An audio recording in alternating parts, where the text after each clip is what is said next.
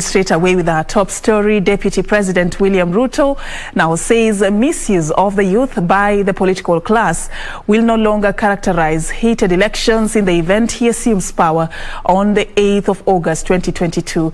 Ruto, who spoke at Jacaranda grounds in Nairobi, where his rally was disrupted by rowdy youths, claimed creation of perceived political bedrooms was fueling intolerance among the public.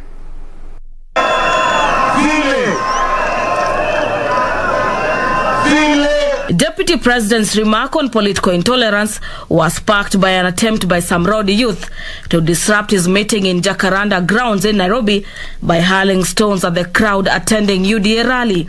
The DP taking a swipe at politicians whom he claimed have been misusing the youths in spreading hate speech, violence and intimidation. These young people you are using to throw stones, they are only available for the next 6 months.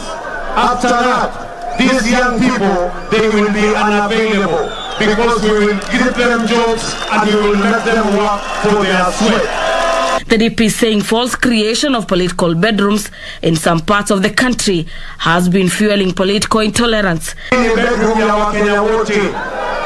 Na hii ya makazi tutakuja na kukuja tena. Tunaelewana? We will not allow anybody to balkanize the country and create bedrooms. We will not allow anybody to instill fear in the people of Kenya by spreading violence.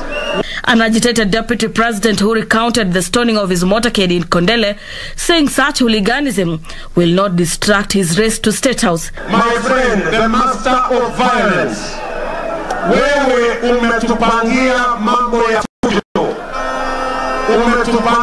Umetupangia mambo ya fujo huko Kondele. Umekuja hapa ukapanga fujo hapa Embakasi East. Wewe ndio signature yako tunajua. Hii mambo ya violence, Mr. Master of Violence, I want to tell you, this violence you have organized in this republic and you want to use violence as a means to get to public office. I want to tell you, Mr. Jacaranda, you will not succeed. The DP further pledged to deliver on the Jubilee Big Four's agenda and exuded confidence of emerging the victor in the August poll.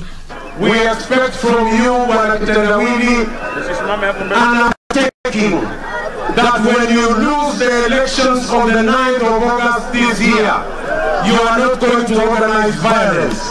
You are not going to swear yourself in. You are not going to organize maandamano. You are going to go home. For Sunday Express, I'm Gladys Mungai.